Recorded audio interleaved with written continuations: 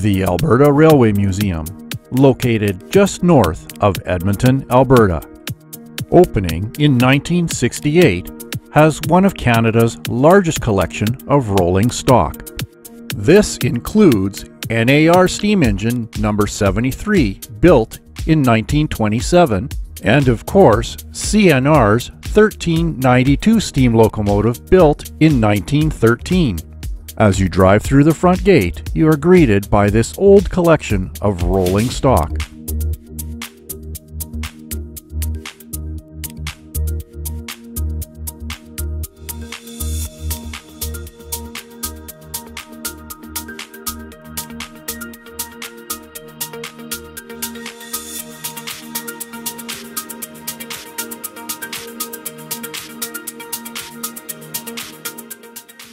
Visiting the Alberta Railway Museum would not be complete without seeing these two beauties. These are an FP9A and B unit, built in 1957.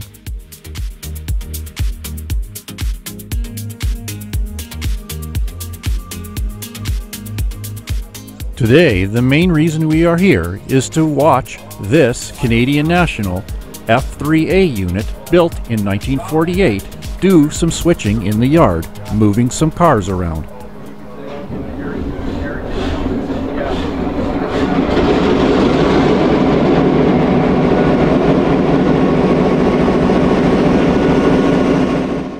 This 16-cylinder, 1500 horsepower unit is still running in great condition.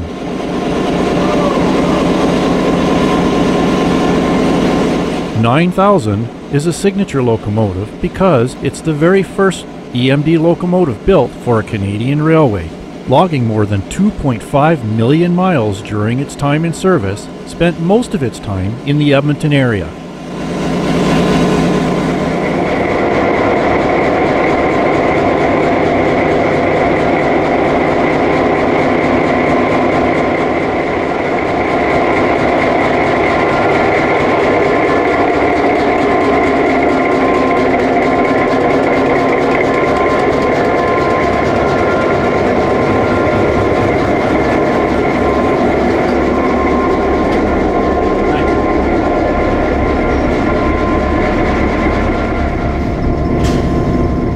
I am amazed at how roomy this cab is.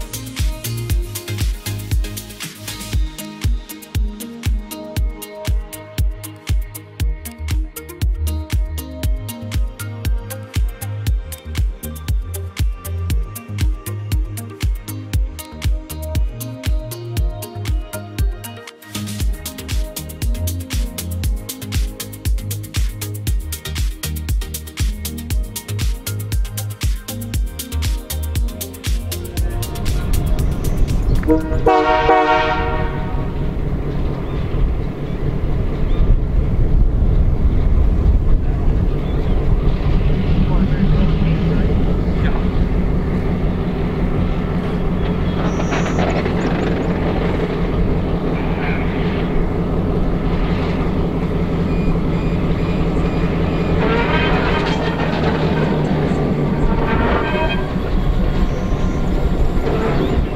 first item of the day is to pick up these three cars: the crane, the passenger car, and this little switcher.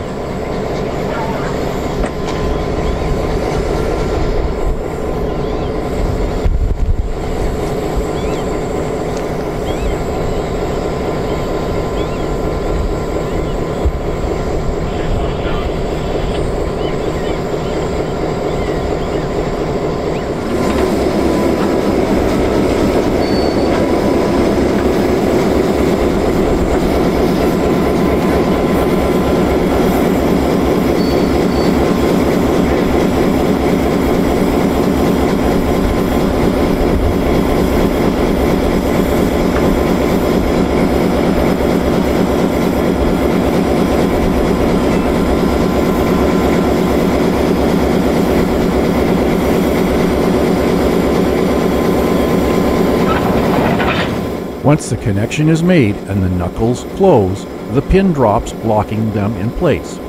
The workers on the ground will then ask the engineer in the locomotive to do a test pulling forward to see if the connection is good.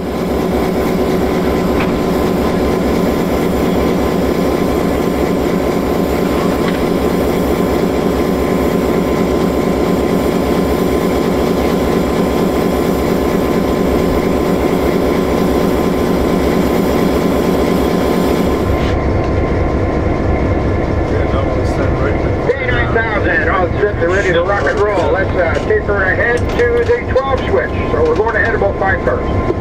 9,000 ahead, 5 cars.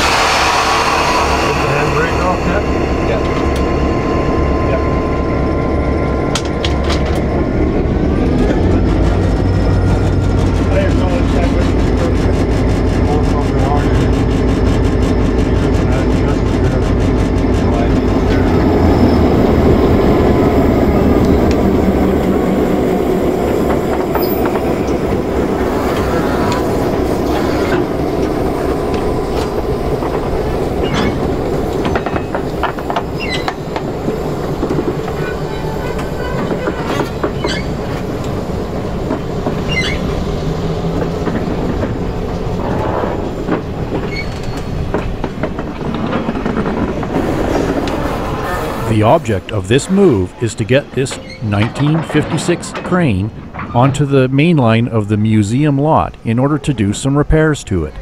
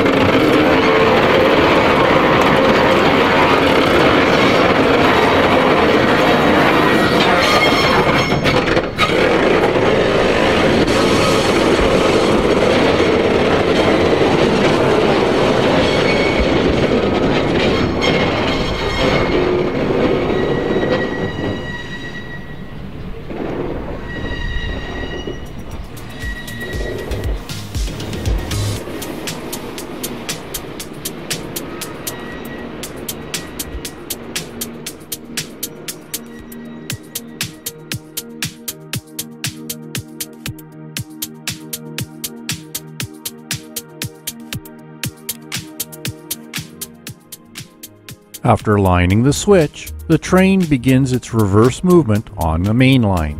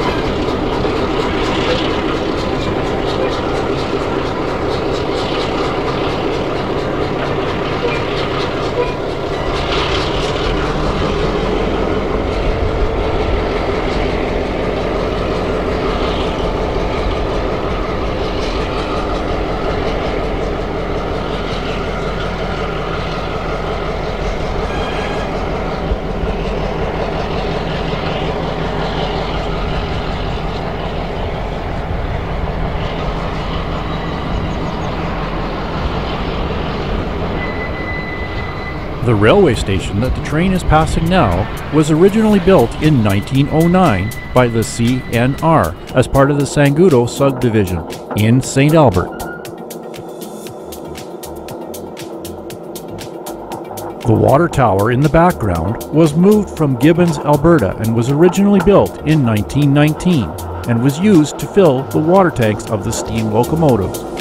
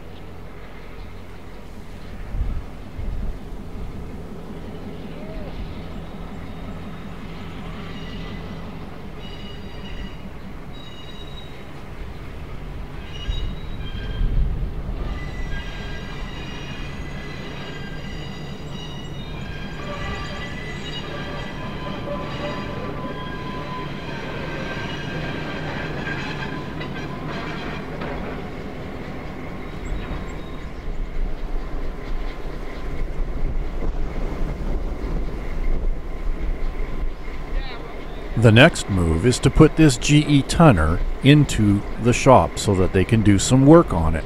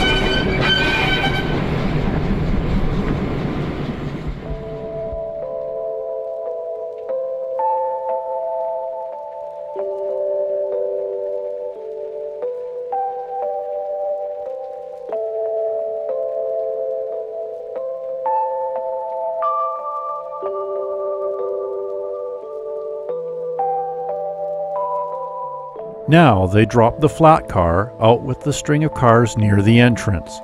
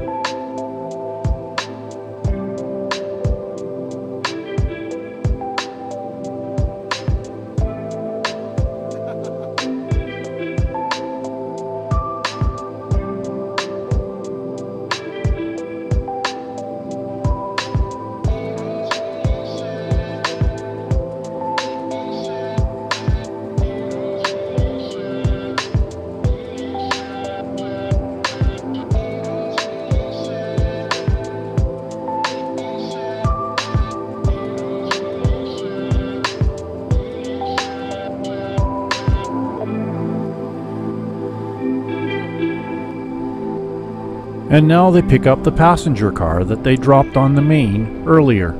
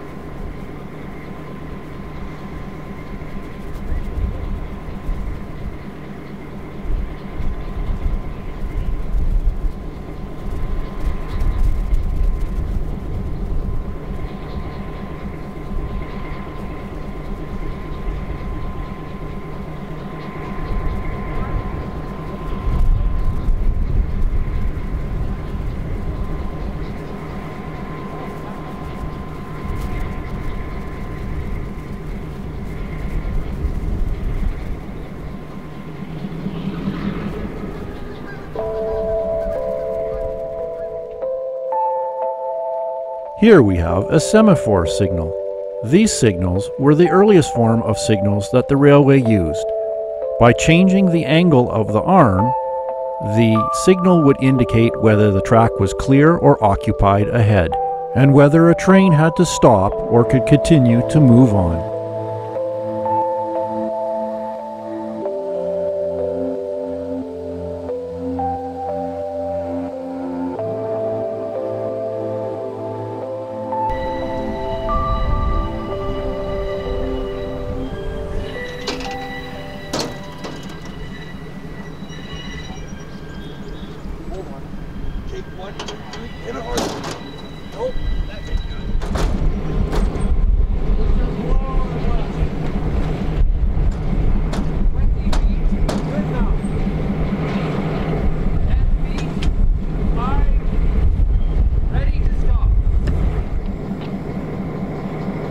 The trackside crew will call out commands to the locomotive engineer, giving the distance that the train is from the knuckle.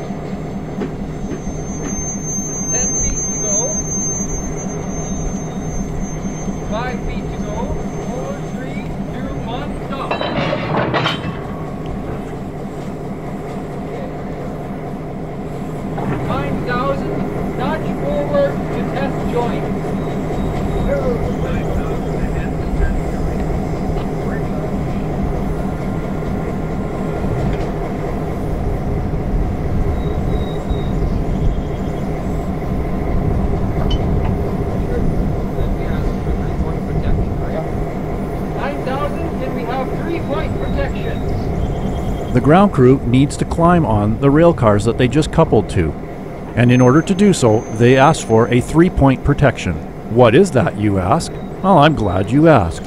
The throttle is put to 0, the air brakes are applied, and the generator is disconnected from the traction motors, so the locomotive cannot move. This is a 1963 GP30, built for the Canadian Pacific Railway and spent most of its time on Vancouver Island. Unfortunately, it is in very poor condition.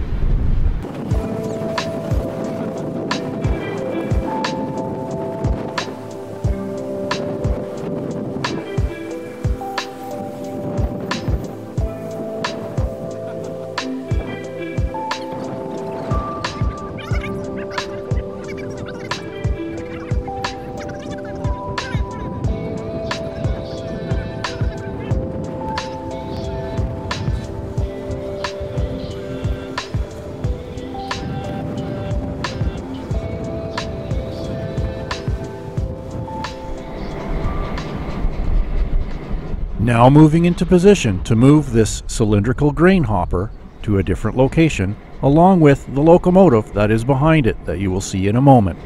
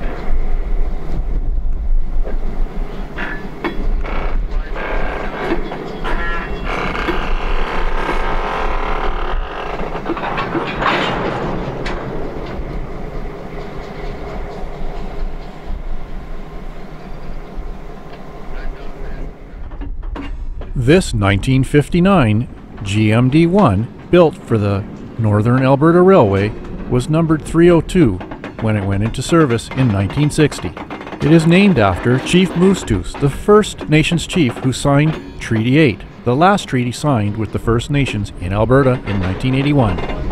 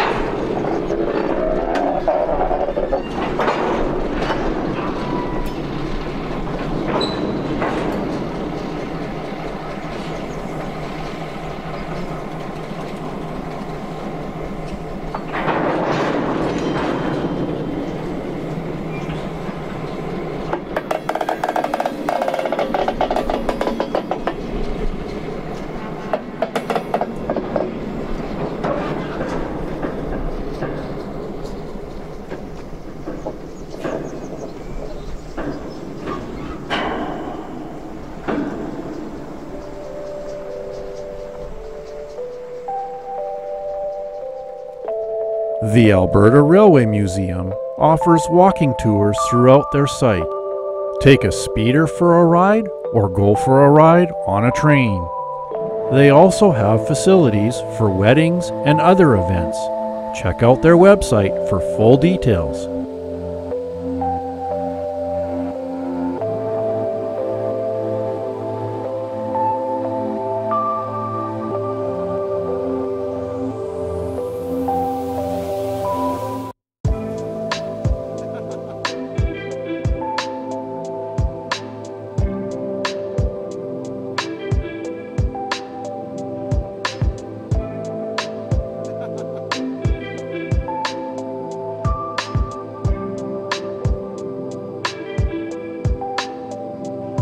I want to thank the Alberta Railway Museum staff for allowing me to attend this special event and for allowing me to film.